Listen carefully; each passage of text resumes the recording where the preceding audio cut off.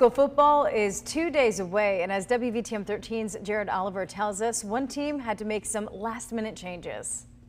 The Hoover Bucs are 2 days away from their first Friday kickoff, and coming into this week, they now have their third different opponent because of teams going into quarantine or canceling. Went from playing at the Bends to going to play at Mill Creek to playing at home, and all of a sudden we're 2.5 hours away from where we're going to play Friday night. Yesterday, the Bucs announced they will travel to Phenix City Central to play against new head coach Patrick Nix and the Red Devils. And everybody knew once we got back into this that some of this was going to happen. Now, you hope that none of it would happen. You'd hope that nobody would get COVID. You'd hope that nobody would have to quarantine. You'd hope that nobody would have to miss 2 weeks.